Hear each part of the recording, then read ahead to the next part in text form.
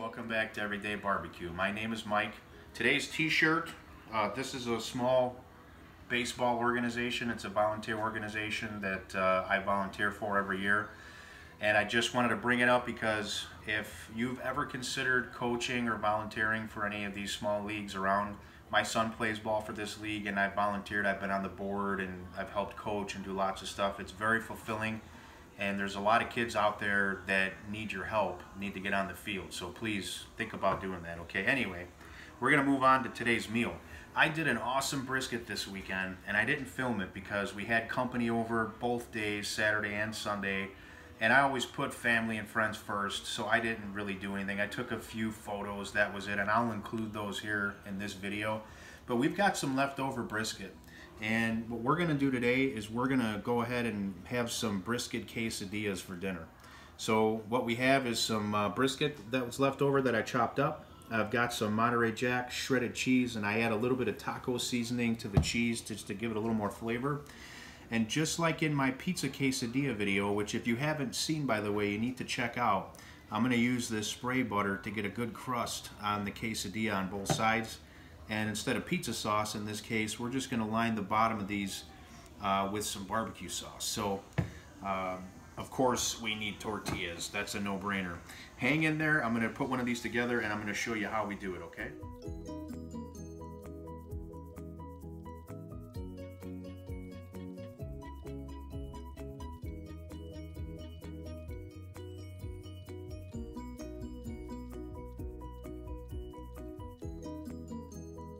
Alright, so we're back, and I'm just going to start this off with some Sweet Baby Ray's here. We're going to lay some of that down and just spread it around on the bottom.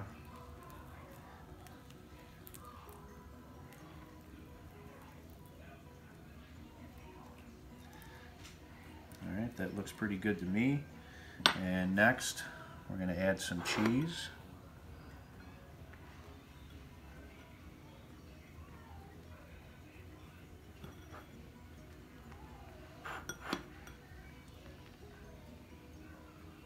Man, I could just smell these flavors coming together already, the cheese and the barbecue sauce. This is really going to be good.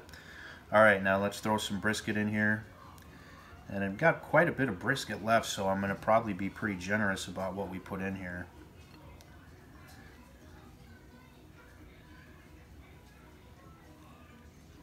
Alright, let me get a little bit more cheese around the edges.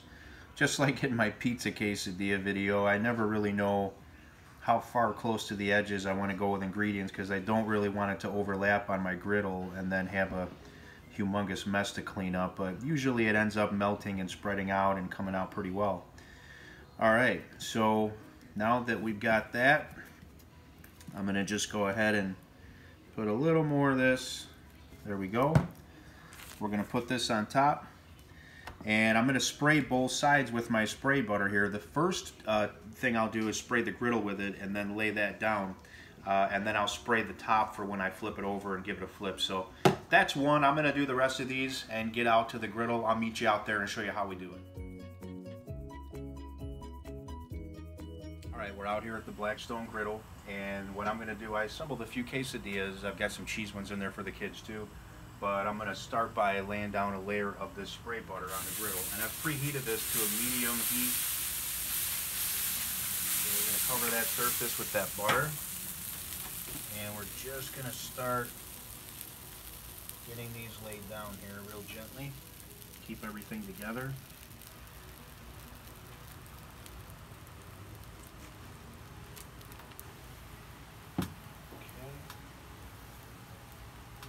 Cheese, hold that over there.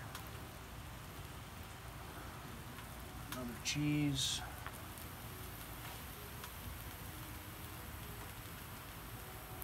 Another cheese, and then we got our last brisket quesadilla. Alright, so I'm going to let these go for a bit. What I'm looking for here is a nice golden brown color on the bottom side. And once I get that, I'm going to be ready to turn these over, and right before I'll turn them over, I'm going to hit the top side with some of this butter. So I'll bring you back when we're ready to flip. Alright, so these are about halfway done, and you can see I did this to the cheese already, the cheese quesadillas, but I'm going to spray these brisket quesadillas with some butter here. And then we are going to go ahead and flip these. So you get a nice crust there. I mean, that's really what really helps make these so good, is that little buttery crust on the outside. Alright. We're going to let these finish melting down, and I won't bore you with that process or taking them off. I'll just bring you guys back inside when I have these off and cut up for a taste test, okay?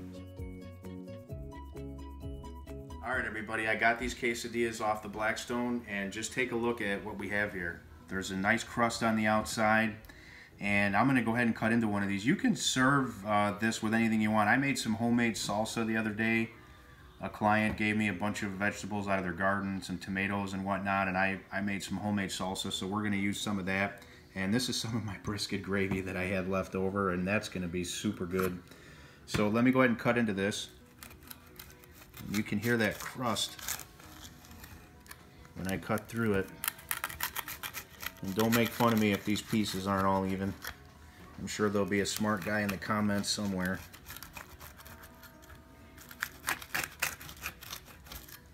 Look at all that goodness in there.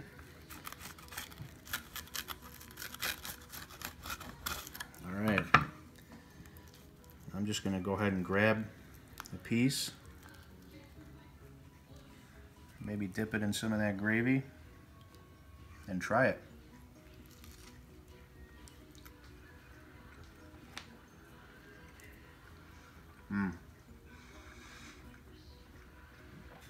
So right away, the buttery crust, that's what you taste. And you get inside, the brisket's nice and warm, the cheese all melty, barbecue sauce is warmed up, everything just comes together really well. And man, this is good. So I hope you guys will give this a try. I'm going to let you go because I want to eat more of this. But I hope you'll give this a try. Check out my pizza quesadilla video too, because that one got a lot of good remarks. And it was an interesting video. A lot of people never even thought about making pizza quesadillas, and I did it out on my Blackstone just like this. Anyway, hey, like this video, please subscribe to my channel, and leave me some good feedback. Leave me some comments if you like this recipe. If you don't, maybe you'll want to give it a try. Maybe you'll change it up a bit and give me some different ideas. But either way, thanks for watching. Take care.